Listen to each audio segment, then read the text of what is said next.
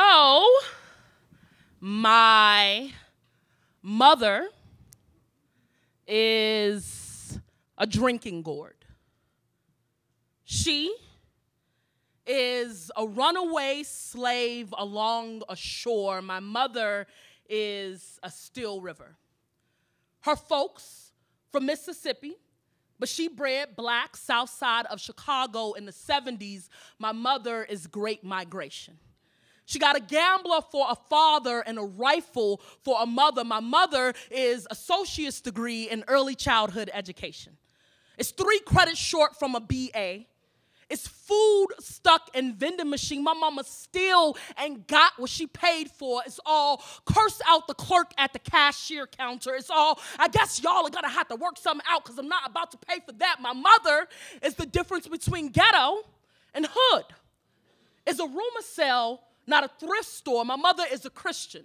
It's church going. It's leave church early, don't sing in the choir no more because things seem shady behind the pulpit. My mother is 2 jobs and an empty piggy bank. It's Section 8 for retirement plan. It's no savings account, no trust fund, no money to the 15th of the month. My mother is machete for speech. It's too smart to be killed or followed. My mother is a blade in a back pocket. It's a loud joke in a jukebox. Ha ha, my mother is an oxymoron. It's homophobic with a strap on for a daughter. My mother is the strong black woman behind every disappearing, vanishing, missing, murdered, dead black man. My mother is an open casket.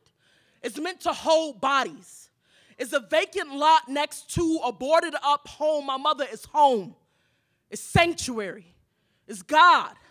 It's how black don't crack. My mother's spine don't bend. My mother is still. My mother is a steel bullet, a loaded shotgun, waiting. Good evening, everybody. How's it going?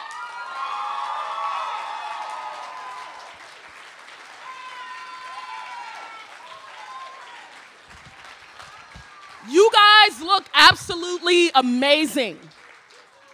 I'm just kidding. I can't see a single one of you, but I bet you guys look absolutely amazing. My name is Porsha Olayiwola. I am from Chicago's most southern side, but I live in Boston. My family lives here. Shout out to my mama. She right there.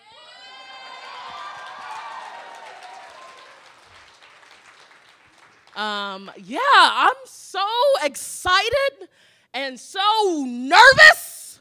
Okay, I could vomit, but I won't because that would be weird. Though you should know I've already imagined myself doing that. I apologize to the front row for that image. No, I'm gonna do a couple of poems. Is that cool? After all that, it is why you came here. So,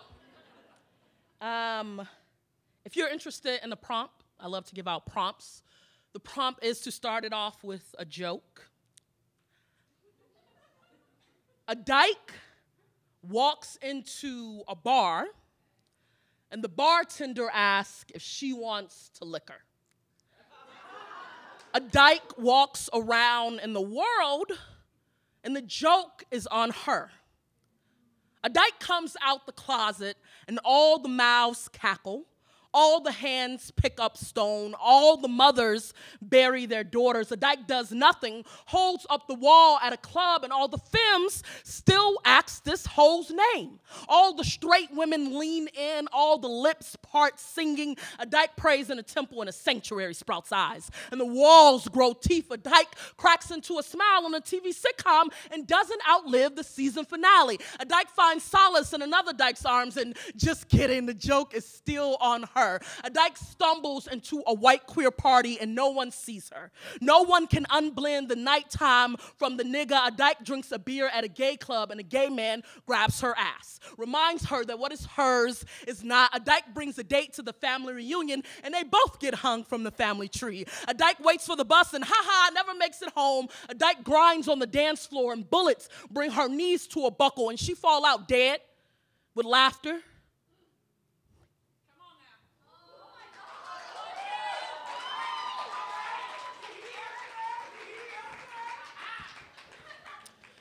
So this is live. Shout out to all my friends and my family that's online watching this, all those people that have been texting me, bothering me.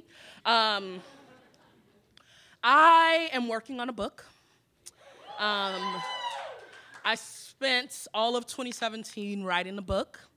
It's forthcoming with button poetry in the fall. Yeah, I'm pretty excited and pretty pumped up about it. I'm going to read some new work from it. Is that cool? Word. So I'm going to tell you a story first, I guess, about this. But I was doing a feature at a college in Boston, and afterwards, this guy with a long, shaggy, blonde ponytail comes up to me, and he says, "Don't be offended when I say this, but you remind me of Biggie Smalls." And so this is called Notorious. If I shouldn't be offended, why do you say something you believe has a chance of offending me? Offend meaning to hit, strike, against. When you say offend, do you mean the blackness is the strike or the fatness is against me? He says this, and I become who he believes I am. My hands thicken, my fingers plump, my long twist shrivels into a short afro, my chin oceans a shadow, my cheeks tumor typhoons, my lips are fat and pink. Each word drags itself out my mouth like a guarded hearse. Each line break squeezes a song, a rap, a dance beat for this boy tonight. Biggie Smalls and I are both Geminis. We are both twins of each other. We both tar, dark, thick. It's a wonder how we heave and heave and heave and stand behind a mic at all. We all black and ugly as ever. However, we spell well, B-I-G, all rhyme and good time. We both love it when you drive by and call us Big Papa. Ain't you ever been popped off, been shot at, been blown up like the World Trade? Don't you like your meat center medium? Brown skin, riff, red nectar running off the curb of the plate. The difference between a fat black nigga rapping and a fat black dyke poeming is in the cadence of the eulogy spit. Or the difference between a fat black nigga rapping and a fat black dyke poeming is in the sway of the women who love to love them back. It is September 2016. I'm on a stage in Texas, reading poems outdoors. Perspiration jogs from my tight curls and finds shelter along my lips. My underarms are literally a swamp, and still, I do a rap I wrote. And they laugh. Despite the heat, they sing along. Hands reach up in surrender.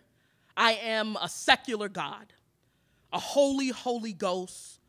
Words jetting out like jamboree, and I worry I look too much like a concert, like Black Joy leaping, like a hip-hop song in the 80s, a house party walled in saturation like summertime, like somebody, everybody want to be a part of, like a sweet jam, sweating, blasting, juicy.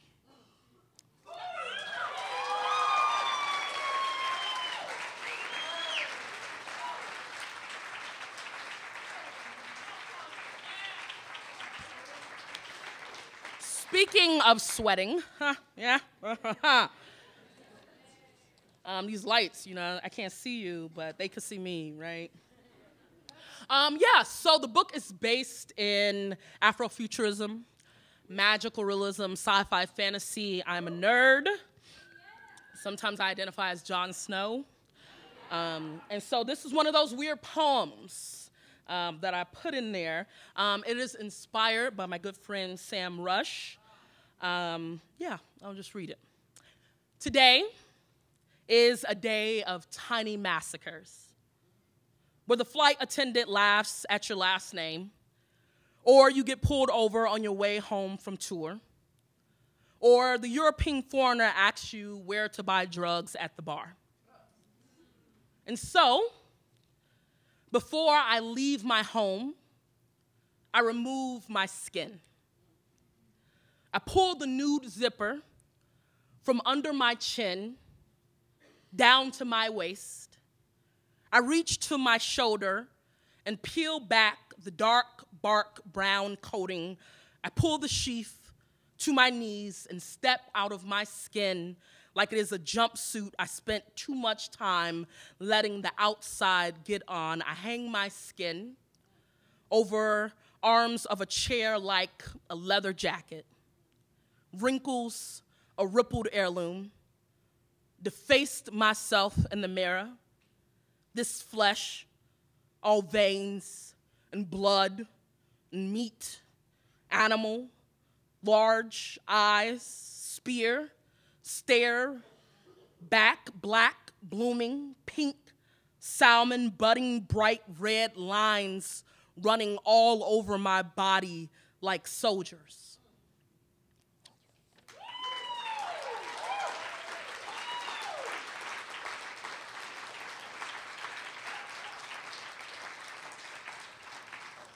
How's everybody doing? You guys like that first round of the slam? Yes, give it up for your host one time. Shouts out to Dinez.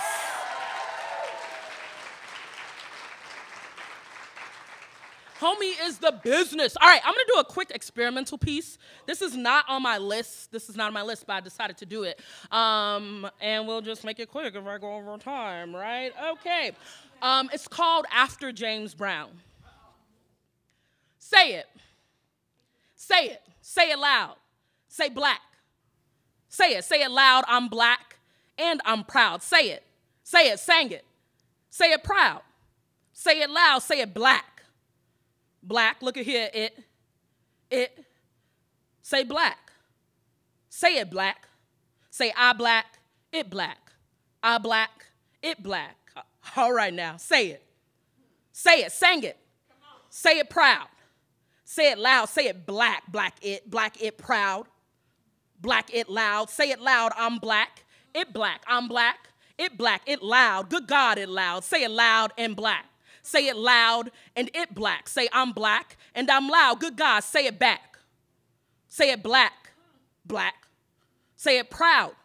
Black. Say it proud black. Proud black. Black. Say it loud. Say it black. Say it back. Look at here. Say it.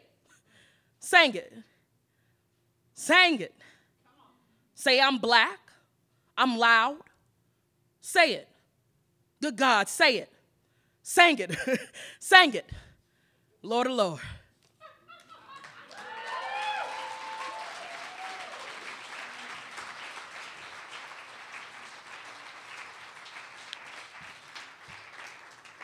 Thank you guys for clapping. I know you don't have to do that. I really appreciate it. I'm going to do a couple of haikus. Is that cool? I love haikus. For people who do not know, haikus are traditional Japanese style of poetry, 17 syllables, 3 lines, 5, 7, 5. They're short, they're quick. I've been working on a series called the Be Like series, like so-and-so be like, or etc. So we'll see. 1. White liberals be like, hashtag Black Lives Matter, then they swing their dreads.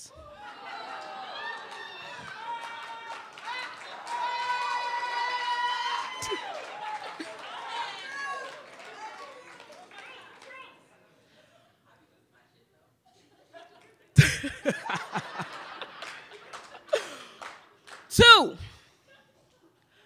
black girls be like, that ain't grease.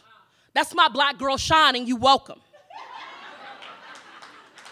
So, true story, I was overseas with my partner, and I bought enough shea butter for myself, right? And then She was using all of my shea butter, and it got down to the last little bit of the shea butter, and lo and behold, she's very greasy. And I'm like, wow, like, ain't no more shea butter, but, you know, you look shiny, and that's cool. I didn't say this. I just thought this in my mind.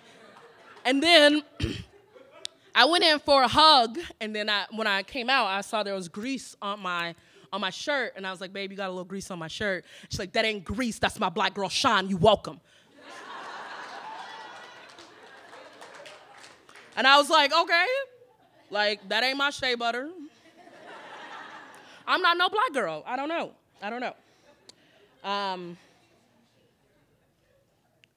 3, this one is experimental. Beyonce be like, how, yeah.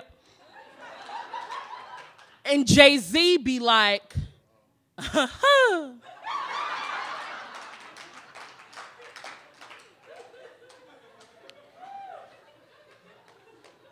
4, black lesbians be like, bae, braid my hair. Then we do it after.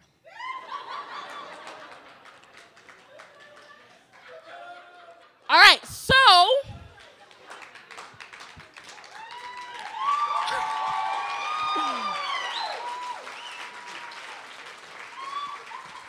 somebody is cracking up. It's based on a true story for some of us. No. So I've been also reimagining fairy tales. You know, the whole magical realism thing. I am a Disney fan, and I'm ashamed to admit it. But yeah, I never saw, I was like obsessed with the videos, and like at one point on my bucket list was to have a whole Disney movie collection. I don't know why. I don't know if I want to talk about it. But I realized that I never saw myself in them. And so I've begun to write them and just like say, hey, you know, today I'm Ursula, and they're Ursula walking around. Now what's she about to do, right? So people remember the story of Rapunzel. Yeah. Yes, she had long hair. She lived in a tower. Blah, blah, blah. That's all you need to know. The title is a haiku. It's called Tangled, a.k.a. Rapunzel, a.k.a. long hair, don't care, and what? So I'm standing in the checkout line at the grocery store. Been standing, waiting patiently. I mean, at least I ain't looking busted. My hair is laid, and I got these freshies on my feet, so at the minimum, if I'm out here for this long, at least I give the people something kind to look at. My sisters say, don't matter if the lights are cut off at the crib, or if uncle takes over your bed and you don't have a place to sleep, stay dressed to impress. In other words, stay fly. Say you never know who you're going to see out here in these streets, and I'm thinking I might see the whole damn city, because for some reason, unknown to me, they only got one register open tonight. I bust open my Flaming Hots to curb my hunger. I'm too pressed to get back to the high-rise at Cabrini. Anyway, it's my turn, and I start loading my groceries onto the moving conveyor belt at the counter. I see the cashier scanning, all frantic and shit, and then he takes the time to look up at me, you know, like I'm a person or whatever. He says, wow, I really love your hair. It's beautiful, and I think about time. Because I knew I was looking like a bag of money. About time. Somebody noticed all this fine. About time, I get ready to say thank you. This freckle-faced redhead says, if you don't mind me asking, is it yours? Is it weave? Can I touch it? And then this pumpkin-looking motherfucker is no longer touching my groceries, but he's got his paled, crusty sword fingers in my hair, and I don't say anything, which is crazy because I'm known to cut a bitch quick for just looking at me too long in the projects. But here, I feel stiff, like a brick high-rise building or a redwood coffin, like the black dress they buried my mother in, like my brother. And all I could think about is death. I mean, I could feel his fingers in my hair, but I think I'm dead. And I wonder if I ever belong to me anyway. I wonder if I'm just a beautiful thing meant for the world to make theirs. I think about how I gave myself something kind to look at in this ugly world. Now he gonna go and touch it and make it his too. I think I must not belong to me. I'm his too. He touched the whole world and it's his too. I wish I was kin to Medusa right now. Wish my hair would grow heads and bite his fingers bloody and he would jerk back his hands. I wish my hair could morph into switchblades, machetes, or knives. I wish each strand was a rope so I could hang each of his fingers to death, levitate his hands from my scalp. Don't he know my scalp is holy ground? My hair is black magic. I think I put a spell on you, boy. I scream to no one as I hand him the money.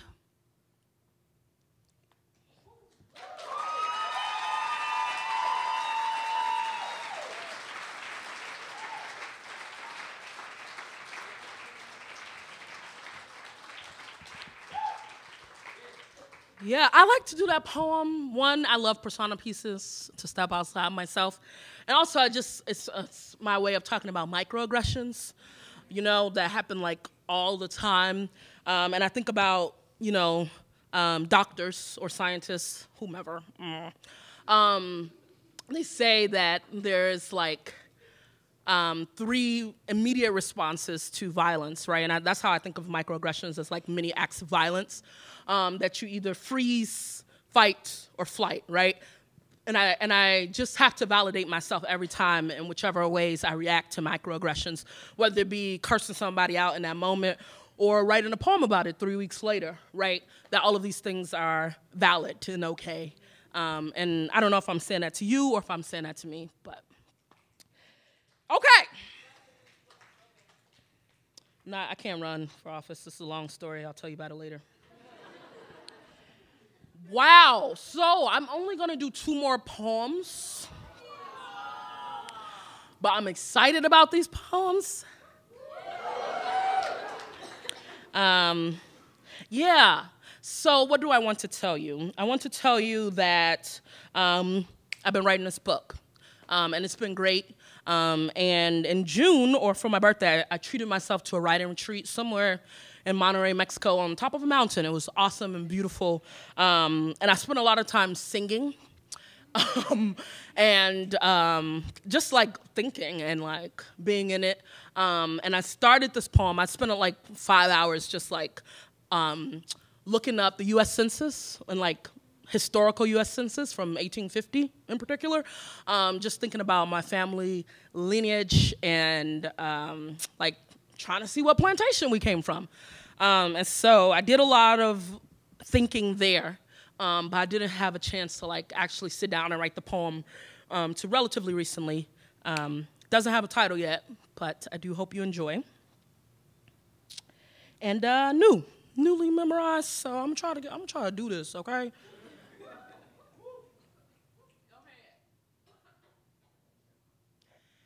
I'm like literally thinking of the first word. Don't judge me. I got it. All right.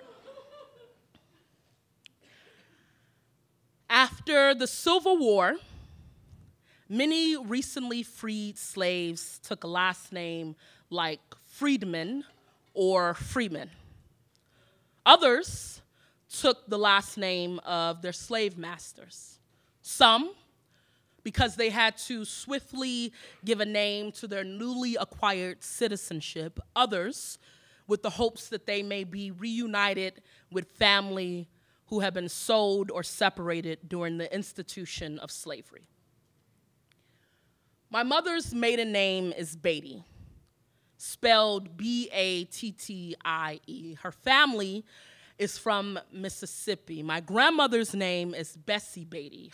Her mother, my great-grandmother, is named Elizabeth Beatty. In 1850, during the U.S. Census, they do not list a person's property, just the names of slave owners and the count of the slaves in Mississippi, there was a woman by the name of Elizabeth Beatty, spelled B-E-A-T-Y, who owned over 50 slaves.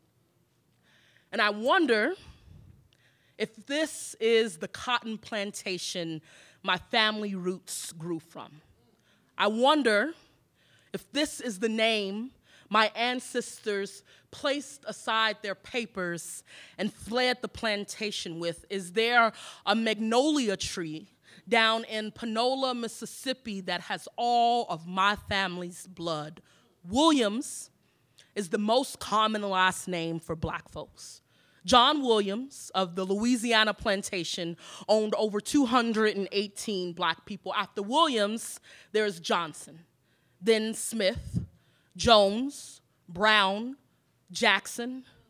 Racial traumas and triggers are a formal greeting when we call our oppressor's name to introduce ourselves. When our names are a historical leash. Every time I meet a black person with the last name Beatty, I wonder if we are finally attending the family reunion. Every time I meet a white person with the last name Beatty, I wonder if they know what their family has done, what abuse has allowed them their breath. What a privilege to know which end of the whipping whip has your name on it, to know exactly what your name is attached to have a name embroidered on the bedroom door instead of the quarters. What a privilege. On the job application, at the bank, at the airport, in the emergency room. And people wonder about black names, why the names aren't shorter, why the runaway syllables aren't easier to catch, why our names chime like music when they traverse between lobes, about why we name our children after cars, after movement, after freedom, about why black names are always spelled with distinction, while black names always have a flair. It's because countries who declare independence get to name themselves, because niggas will always know reclamation. And when our names do not have your lineage, when our names are not what you expect, then what did you expect? For us to introduce ourselves, still running. For us to shake hands, still dripping the blood you drew.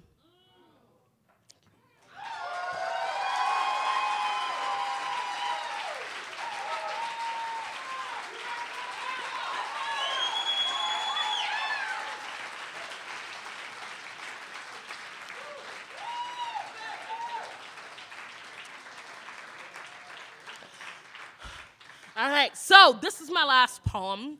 What I am supposed to tell you is that I have a chapbook at that table for sale. Yeah! That's my mama.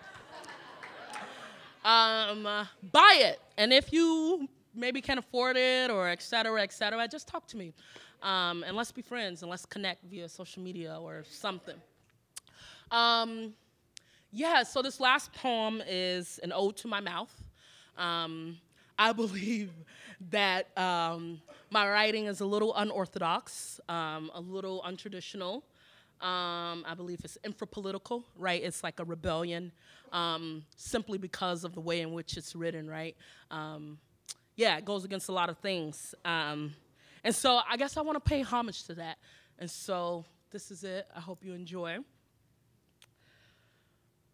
Ode to my mouth. Mouth, a basket. Mouth, give. Mouth, eager.